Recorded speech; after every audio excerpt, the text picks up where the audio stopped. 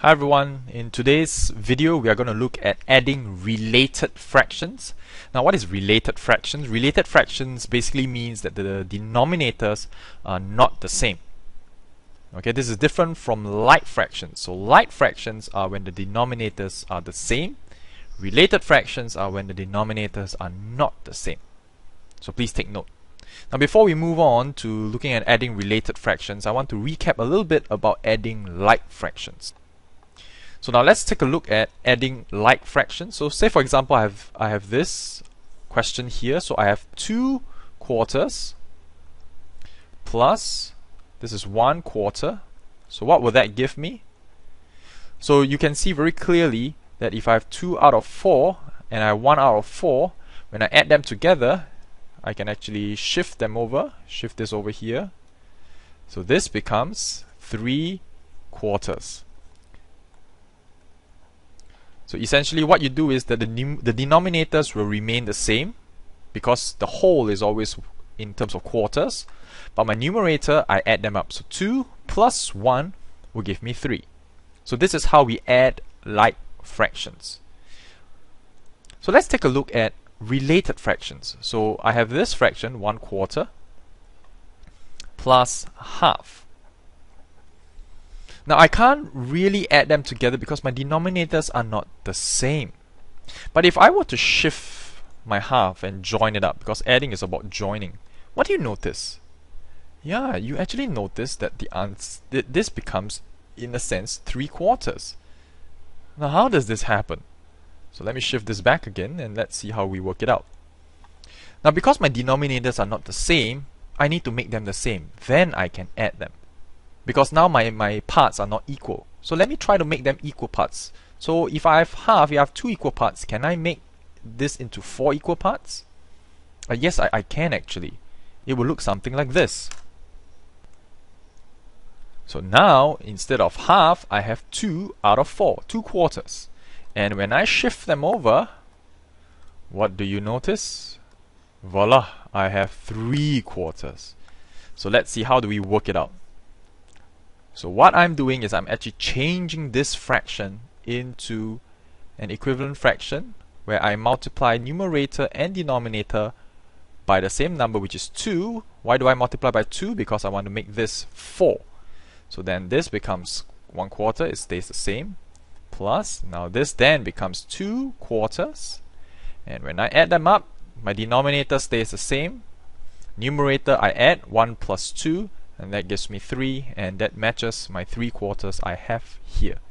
So this is the concept of adding related fraction. Let's recap. Step 1, change to the same denominator, and then step 2, you add the numerators. The denominator will stay the same.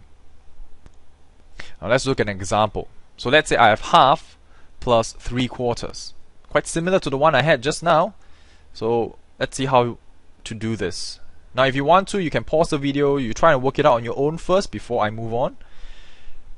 Ready? Okay, so first, step 1, change to the same denominator. So this is 2, this is 4. What is something common? Yes, 2 can become 4 by multiplying this by 2, multiplying this by 2. Remember, equivalent fractions. Multiply numerator and denominator by the same number, and that will give me 2 quarters plus 3 quarters. And when I add them up, so denominator stays the same, add the numerator, 2 plus 3 gives me 5.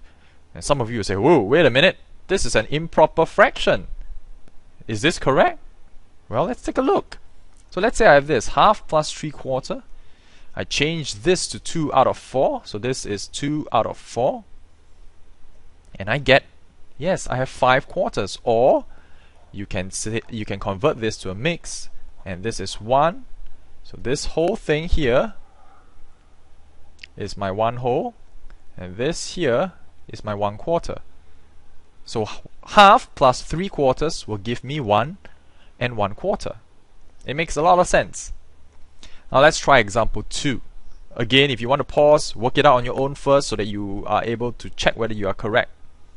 Okay, so now Cindy has ½ meter of ribbon. So again, what is the whole? So my whole is my ribbon. And Cindy has, not half, but 1/3 meter. So Cindy has 1/3 meter of the ribbon. 30 has 1/6 meter of ribbon. So the same hole, the same ribbon, she has 1/6 meter of it. So, but I have thirds here, so I need to further divide this into 6. So 30 has 1/6 of it. So what's the length of ribbon they have all together? So what is this length here? Well, based on the diagram, you can see it's actually 3 out of 6. But let's work it out. So 1/3 plus 1/6. Change 3 to 6 by multiplying 2. Multiply 2 at the numerator. This becomes 2 over 6. And I add through my 1/6. And this will give me 3 out of 6. Add my numerator. Denominator stays the same.